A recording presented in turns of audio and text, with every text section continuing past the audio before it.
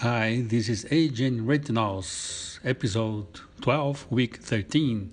We come with another great case. This is a macular hole surgery. This is our group photo, our residents and fellows all together. This is fubog.org, our institution. This is Goiânia, Brazil.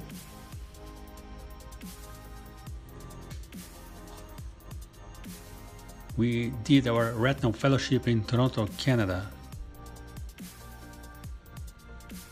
Dr. Nakamura, this is another inverted Yes, vitrectomy. Dr. Lorena, this is another inverted vitrectomy. Join our retinal fellowship in Goiânia, Brazil. This is Goiânia, Brazil, our city. Dr. Nakamura, what the case is? The case, Dr. Francisco, is a Mac hole surgery. It's a great case. I am Matthew Hill and this is Hn-Retinaws. This channel is designed for ophthalmologists, residents, and fellows to better understand retinal surgery from the Eye Bank Foundation in Goiânia, Brazil. Let's begin. Let's Yeah, enjoy we're this gonna enjoy case, it. Dr. Nakamura. For sure. This is a OCT of a macular hole. First of all, we perform a core vitrectomy, very carefully trying to detach the hyaloid from the main points of adherence.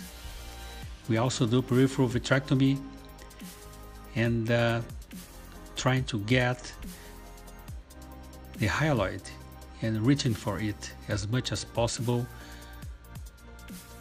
As you see, it's being elevated right now, and we are detaching the hyaloid now from the retina. You gotta do movements, and as you see, you grab the hyaloid and the vitreous as well, and you keep doing your core vitrectomy. You gotta be extra careful, even if you take care of your positions. You might get this peripheral retinal detachment. As you see, the retina elevated in the periphery. But the lens is crystal clear. You don't need to worry about it. Why do you do partial air fluid exchange? Just doing air fluid exchange, now partial, because you wanna insert, you wanna put brilliant blue to see the internal limiting membrane. It's going to be great to see.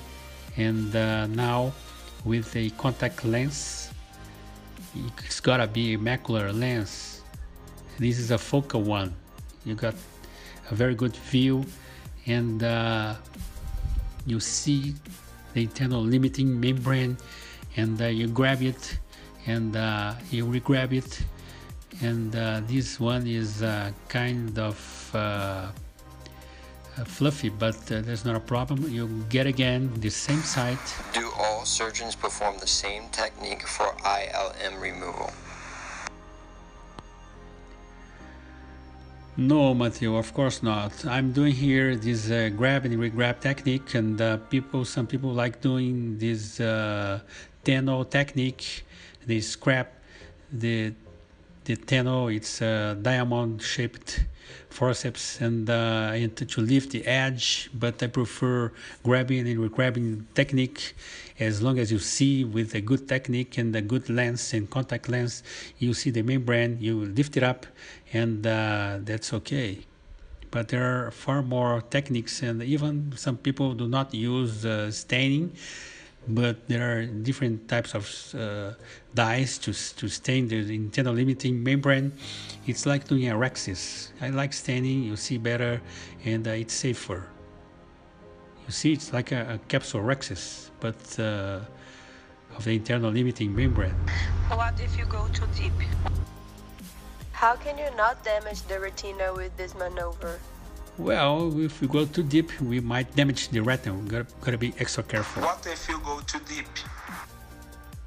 Yeah, we have to Yeah, you all have the same doubt. You cannot go too deep. That's a secret, but you gotta see it. And now I'm doing endo laser, and by doing endo laser to repair that peripheral retinal detachment we just saw. But that's okay, it's far away in the periphery. And we're going to be doing now another air fluid exchange. And by doing that, we attach the retina, and we make sure there is much air and not fluid inside the eye. We do some more laser on the air, and we finish the case right now. Don't forget for patient positioning afterwards. Thank you very much. Visit our channel in YouTube, Hudson Nakamura.